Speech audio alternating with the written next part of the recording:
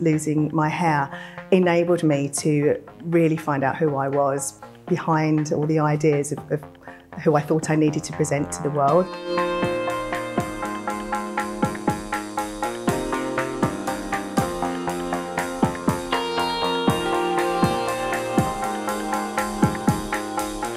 What started me on this journey was initially losing all my hair to alopecia when I turned 40, and not only becoming bald, but actually then also putting on a lot of weight from the steroids that were used to try to treat the alopecia. And it meant that my body confidence reached a really low point until I learned how to feel confident in my own skin despite not looking the way that women always think we're supposed to look.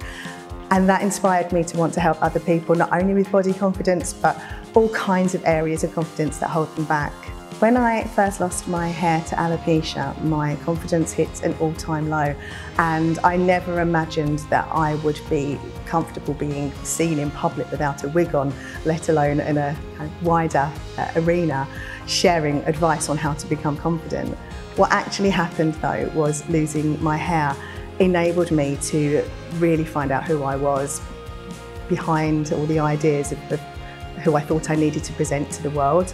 And so actually losing my hair was the most positive thing to ever happen to me, because it allowed me to find my own confidence and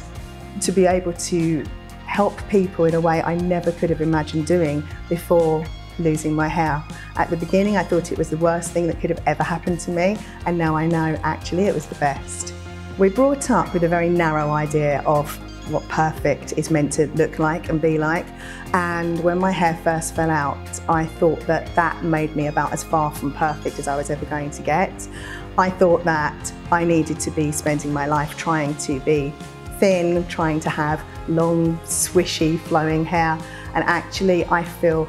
more positive in my own skin, more beautiful, short, fat and bald than I ever could have done with all the years that I spent trying to be the opposite of what I look like now. For anyone who is at a point where their confidence is low,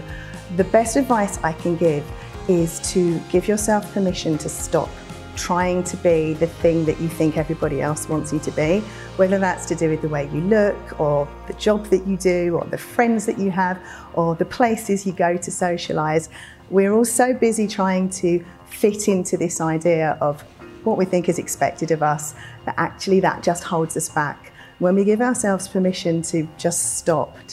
trying to change and allow ourselves to just be who we are, that's when the confidence journey really begins. I learned that confidence isn't a quality that we've either got or we haven't. I learned that it's something that we can learn and improve and build on, and that actually there are things all of us can do to become more confident in the areas that we want to be more confident in.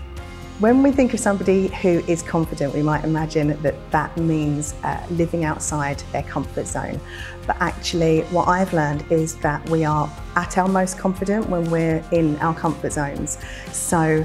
the most important thing that any of us can do to become more confident is to think about expanding our comfort zone, thinking about the things that we would do if we were more confident, but currently are outside our comfort zone, and asking ourselves, what would need to change for my comfort zone to grow to include that thing? And that's the kind of work that I do to help people to become more confident, is thinking about how do we grow your comfort zone more.